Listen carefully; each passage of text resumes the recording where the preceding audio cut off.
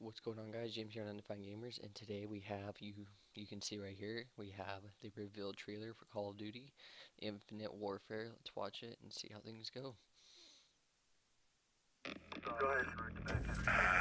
seen this? Unknown. Unidentified settlement ships. You are moving into a restricted They just opened fire. We're f***ing fire.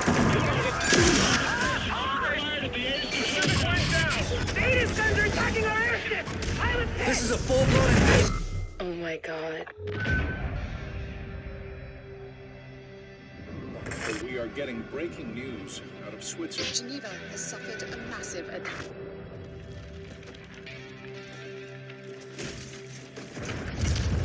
Death count continues to rise, and there's no end in sight.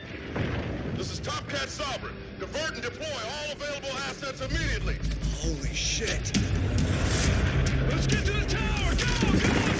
Fix the house.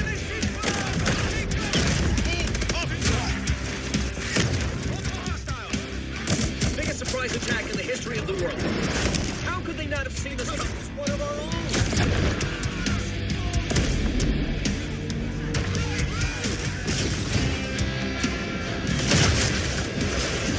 We have no precedent for this. We have no playbook for this. And apparently, we have little time. Let me make our situation absolutely clear. We are now at war with the Settlement Defense Front. Godspeed, Captains.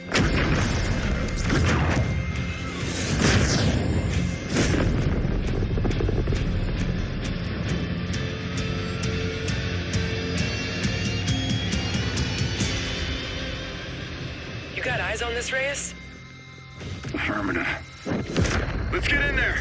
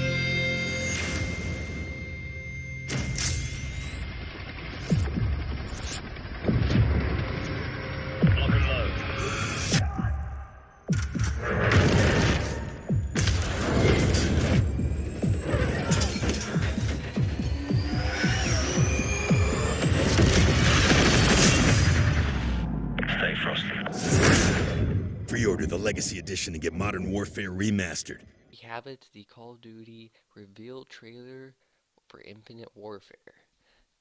Man, this trailer really excited me because one, it I don't know how to explain it right now. It seems more like realistic. Seems like this Call of Duty is going to be more of like the seriousness that everybody was kind of like making fun of with Black Ops 3. How like with the I think the map splash, how it's like it's all like it seems like all of like the multiplayer is like fun games, but like this right here. We'll start off with this. So in this battle scene, we see him coming up right here. We see him call out. Well, yeah, I'm gonna mute it because I don't want to like override my voice, but he calls out and then his hand moves. So I'm guessing we'll have like call outs like we used to. I mean, that's not really anything new, but it seems like that's might be coming back. And also as well, the movement system seems more fluid as it seems in that first person perspective right there. And I think the next scene coming up is where the freaking man throws a grenade, and it seems like it's more of like the grenades have a bigger radius. Well, at least that grenade does. I have no idea. But yeah, this dude just about got squished by that big rolling thing. And then here we have it confirmed right here And that what actually was weird is that car had like electrical static or like electricity from it. So I don't know if that was from like what he was shooting or if that was from the car itself. I don't know. Right here we have confirmed we are in space with jets, and this is really freaking awesome. It changes Call of Duty forever because like not even Battlefront had space battles, and that's something that Joseph was telling me, which I'll pull up the screenshot of our chat right now.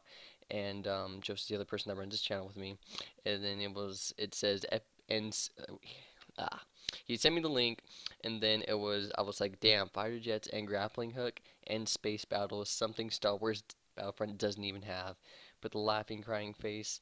But I was like, it looks different in a good way because they knew they fucked up with Ghost. You know, a lot of people didn't really like Ghost. It was just something that we didn't want.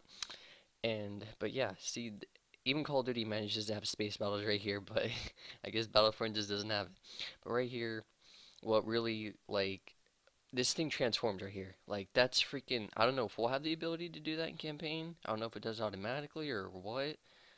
But like it just freaking like transforms. It looks like it like a long like wing like a UAV type looking thing, and then it just transforms to a jet, and then you know he's chasing them and get to use the gunners, which is pretty freaking awesome. So I'm not sure how much space battle we're gonna have, but it also seems like we'll be fighting on ground as well. So kind of keeps that aspect of it. We definitely don't have any exosuits in this at all.